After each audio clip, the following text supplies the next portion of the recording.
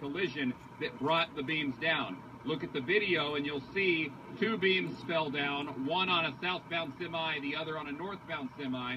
Somewhere in the incident, a white pickup truck was crushed and the driver killed. Altogether, 3 semis, 2 pickup trucks were involved. TxDOT said one of the semis had a load that was too tall and brought the beams down. TxDOT also said they have signs showing the bridge's clearance height posted 3 times in the 2 miles leading up to the bridge.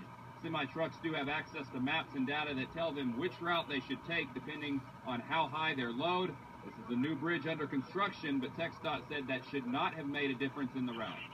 The new bridge is higher than what the original bridge would have been. So, what we don't know exactly what the situation is as far as how did this particular truck with this load on it impact the bridge. And at one point this afternoon, traffic was backed up 7 to 8 miles in each direction. TxDOT also took this as an opportunity to remind people that in Texas last year there were 146 deaths in work zones. They urged drivers to slow down when they're going through construction zones.